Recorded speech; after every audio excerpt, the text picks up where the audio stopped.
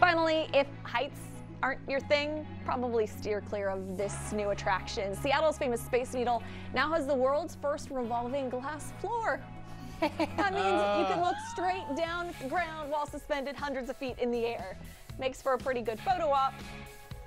I will not be taking a photo there. What about you guys? I've been up there before to the top of the Space Needle, but I would not step out onto something glass. Right. I think I would do it. Me too. It's weird. I don't have a problem with outdoor heights, but indoor heights are like, if I'm in the Galleria here and I look down like 3 or 4 stories down into that ice rink, I'm like, it freaks me out. You get scared at the mall, but yeah, you wouldn't I get scared at the mall. Really? Yes, I guarantee. It's very strange.